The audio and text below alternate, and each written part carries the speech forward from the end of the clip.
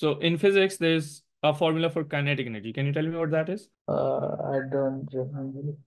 So we say kinetic energy is half mv squared. So in this one, we can see that kinetic energy depends on mass and speed, v's speed.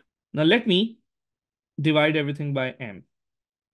So that will cancel this m out and I'll have this. So from here, you can see things. The speed depends on kinetic energy and speed depends on mass, because these two things affect the value of the speed. And remember, yesterday I said that things that are on the same level, they are directly related, and things that are on opposite level, they're inversely related. Sure, there's a square there, and sure, there's a number there, but we're going to ignore that for now. We're only looking at the relation. So we can see that kinetic energy directly affects the speed because they're on the same level, and mass and speed are inversely related. What is that supposed to do? That shows that things with high mass move slower if you want them to move at fixed speed. And why am I fixing them? Because uh, all of them have, so we have average kinetic energy.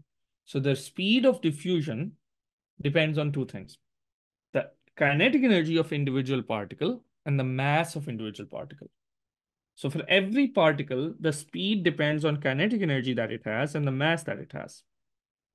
So from here, we can see that speed or rate of diffusion increases if you have higher kinetic energy and lower mass.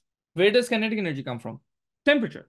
That is one way of looking at it. So higher temperature means higher kinetic energy, things will move faster. So when you heat something up, it moves faster, it diffuses faster. And lower mass, which means MR, relative mass of things. Every particle that we know, we have assigned it a relative mass. And that relative mass depends, is given in the periodic table. So for example, if you have chlorine, then that is Cl2. And I have hydrogen, that is H2. So if they're at the same temperature, remember, temperature changes kinetic energy, which changes the rate of diffusion. So if they're at the same temperature, then their speed of diffusion or rate of diffusion does not depend on temperature, because both same and दोनों. But MR पे depend करेगा. So how do we calculate MR? We look it in the periodic table and we add average mass of all the atoms. So for chlorine, we have 2 chlorine atoms, and for hydrogen, we have 2 hydrogen atoms. So chlorine's mass is 35.5, again from the periodic table. So that's a mass of 71. And for hydrogen, the mass is 1. So 2 times 1, that is still 2. So we can clearly see that hydrogen has a low mass. And if temperature is the same, hydrogen is much, much faster at diffusion than chlorine. Okay, let's look at another one. Nitrogen and carbon monoxide.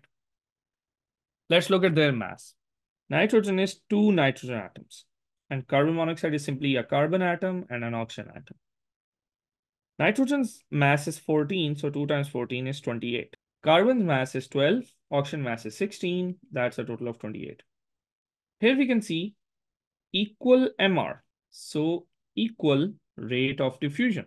Here, this is faster, this is slower. And that's interesting. Even though they're different gases, they diffuse at the same rate. They will move at the same rate. And what is the eventual goal? Homogeneity. Everything distributed uniformly. Okay?